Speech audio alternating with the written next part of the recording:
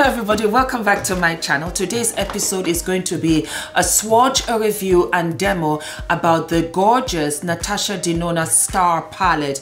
Wow, here we go. Now this is the outside box and it's white and it's got this gorgeous Natasha Denona with the stars. I don't know if you can see it. I'm going to try and reflect it back and forth. And then when you turn it to the back, it tells you the shadows that's in the palette as well as its ingredients, so on and so forth. Who is Natasha Denona? Natasha Denona was born in Croatia.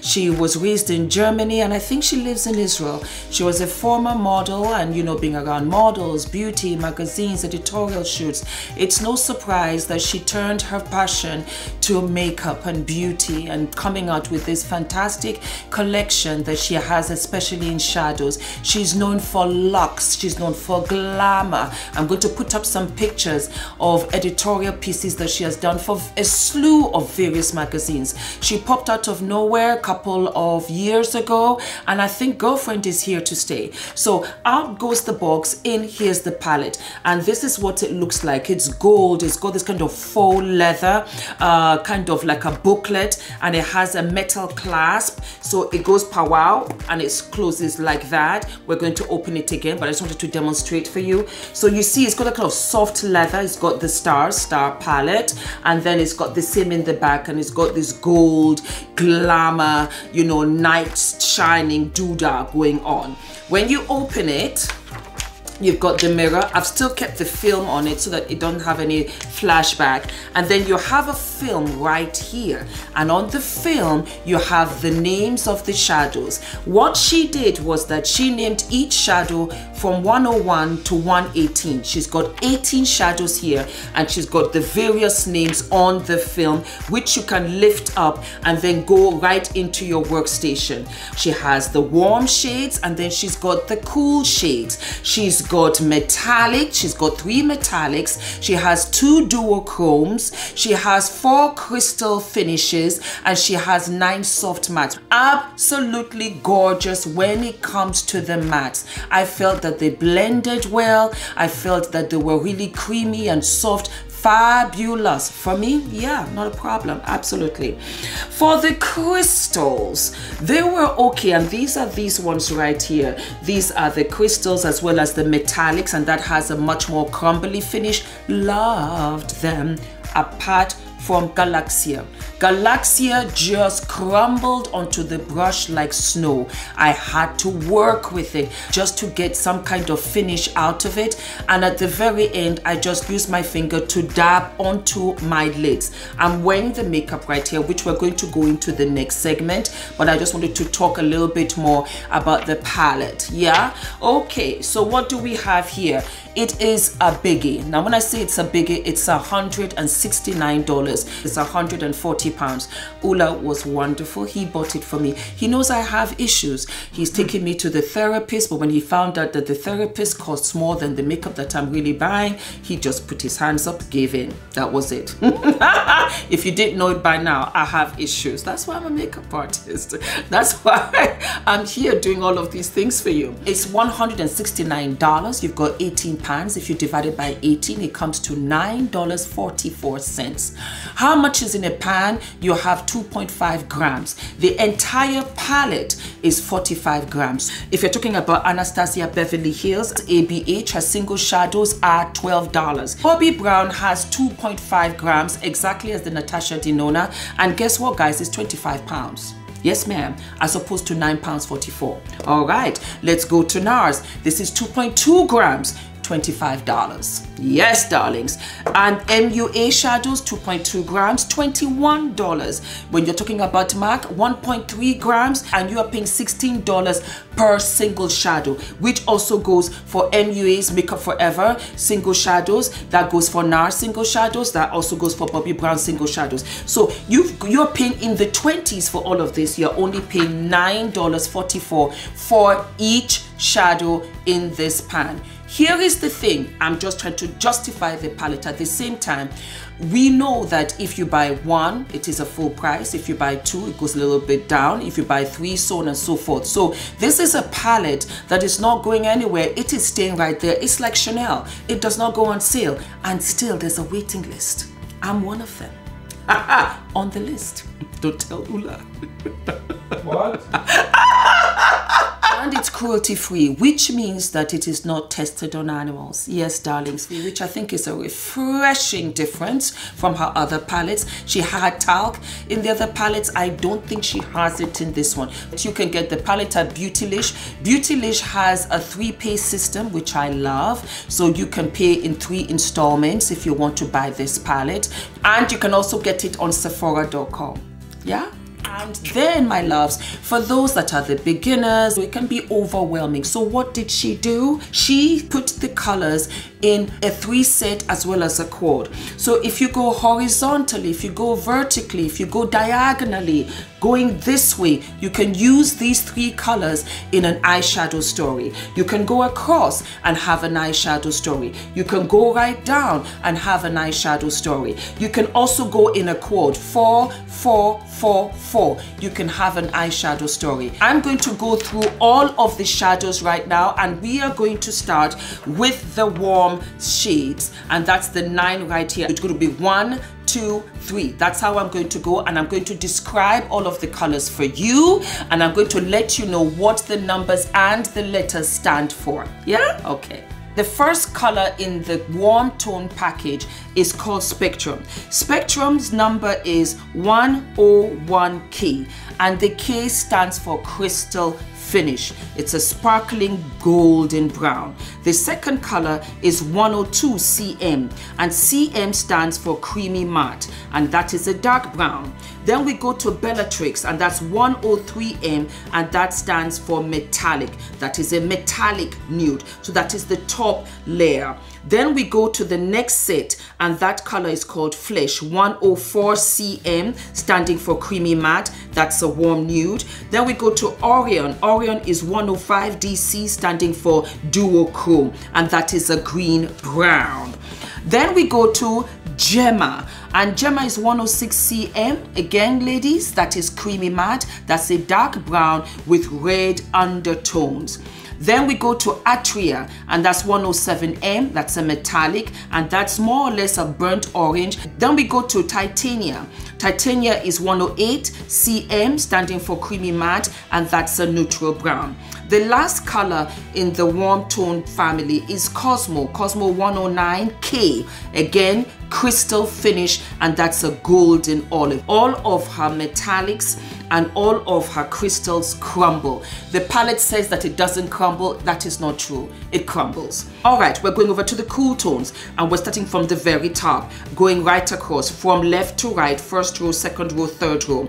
First one is Diadem, and that's 110 CM, standing for Creamy Matte, and that's gray with violet undertones. Then we have Vega, 11 CM, Creamy Matte, and that's a powder pink. I think it's gorgeous. I love this color.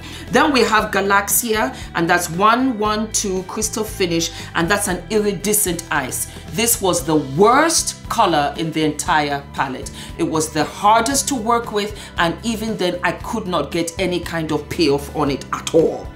Then we go on to Phoenix. Gorgeous, love this color, 113 CM, Creamy Matte, and that's a gorgeous bright plum. Then we have Supernova, Supermodel, love this color, 114 DC, it's a duochrome, and it's a brown silver. And as far as I'm concerned, I don't really think that it's as duochrome as the other color, which was called Orion, in the warmer shade family. Then we go to Electra. Electra is 115 CM, Creamy Matte, and that's a medium grape. Then we go to Polaris, 116K, standing for Crystal Finish, and that's a gold encrusted nude. Then we have Attic, 117 CM, standing for Creamy Matte, and that's a cool toned nude. The last color in the cool family is called Rhea, 118M, and that's a metallic, and that's a warm coral, and that is one of the most beautiful colors in this palette, and I use this on my brow bone. So now we're going to go into the demo, and I'm going to demonstrate this eye story that I have, and then after that we're going to have the review, and we're going to find out if it is FDV approved. Yes, honey, yes. I'm very playful today. I don't know why. Hi guys. So I'm using my Grand Work Pro Longwear, and this is the Painterly Port Primer for the eyes, so that I can have a great base to put on the shadows. And then I'm going to go in with Phoenix. And I'm just going to put this all over my transition inner eye outer V in a circular motion. My brush is wet so that I can get the maximum color.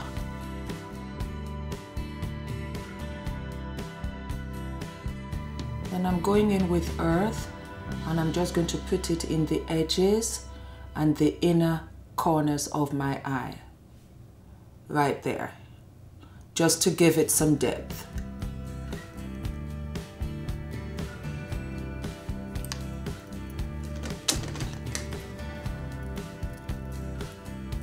Then for the star of the show, I'm going in with Atria, and I'm using my fingers because I just feel that the application is so much better that way. And just blot out the edges so that you don't feel like Dracula, because it can be very overwhelming. So I do that too. It can look a little bit overwhelming. So you just blot out the edges from the outer V and the inner tear duct if you feel that the color is a bit much. Just blot it out. And it becomes all nice and pretty again. Then using one of my all-time favorite pencils by Colourpop, this is called Creature, and I'm just putting this in the lower lash line and I'm going to blend it out.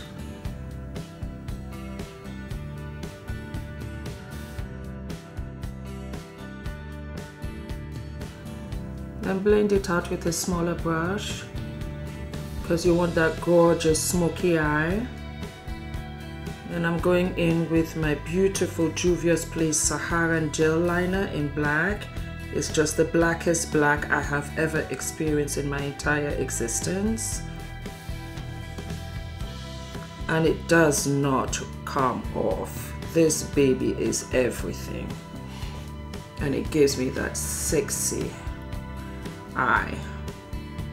And then I'm just going to graze the brush onto my top lash line for inner depth and maximum blackness. And then to highlight my brow bone, I'm going in with Rhea. Such a gorgeous color, such a yummy, yummy, yummy color. And I'm just going to bring it down a little bit, get it to the edge, and let it just blend into Phoenix. So this is the look, my loves. I'm going to put on some lashes and I'll be right back. Ta-da! And this is the finished look, guys. And I use bottom and top lashes, and I also use Atria on my lips as well. This is a Dolce & Gabbana plum lip gloss, and I just put the shadow on top of it just to bring it all together. So the lashes are by Isla, yes, by Vegas Snake, Grand Glamour, and then I have bottom lashes which are itty bitty ones. I'll put the name here below because I can't remember them. And this is the look, my loves. Yeah, we had to work it, boo-boo. We had to work it. Yeah. Ula, do you like? It's nice, yeah. It's nice. Okay, my love. So you have seen the demo, and I tell you this.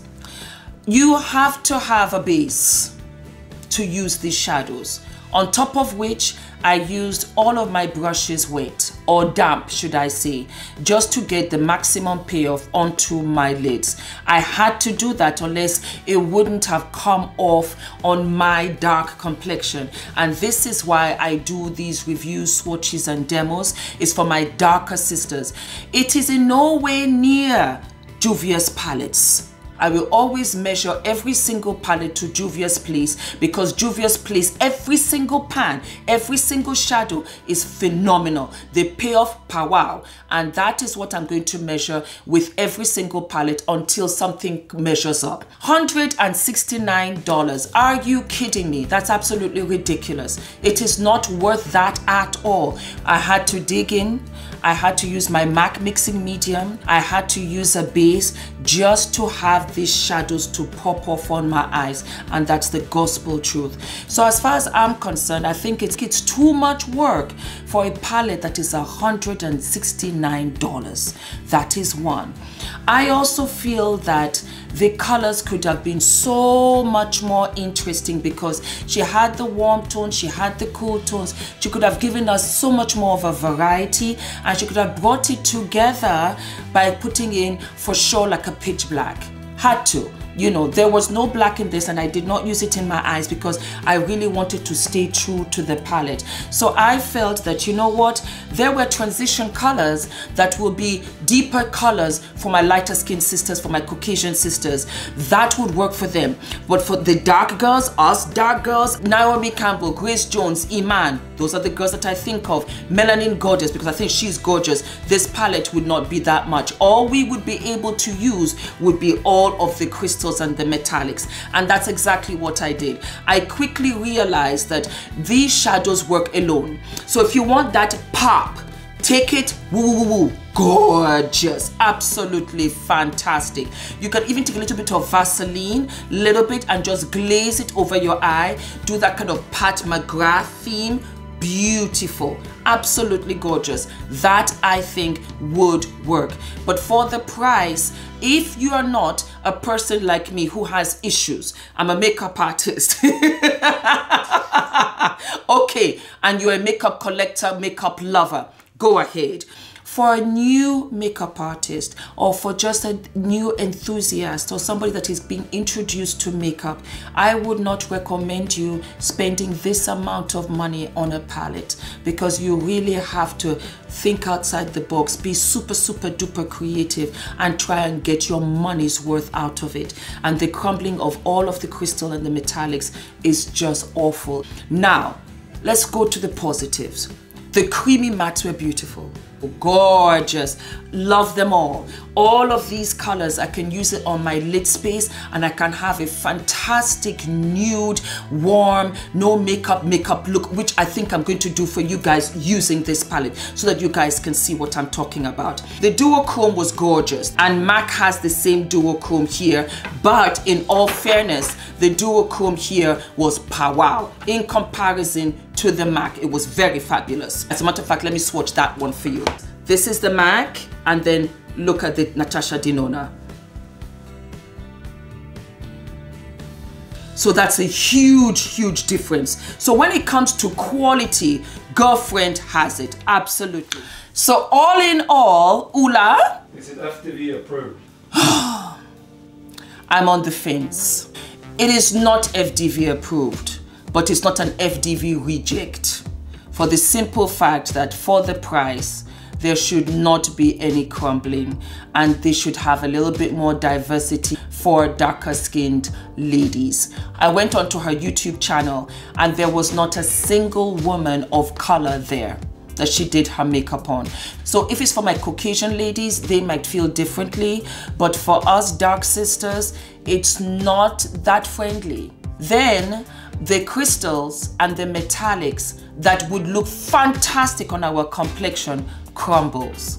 Having said that, the creamy mattes are beautiful. She's got the crystals, she's got the metallics, she's got the creamy mattes, and she's got the duochrome.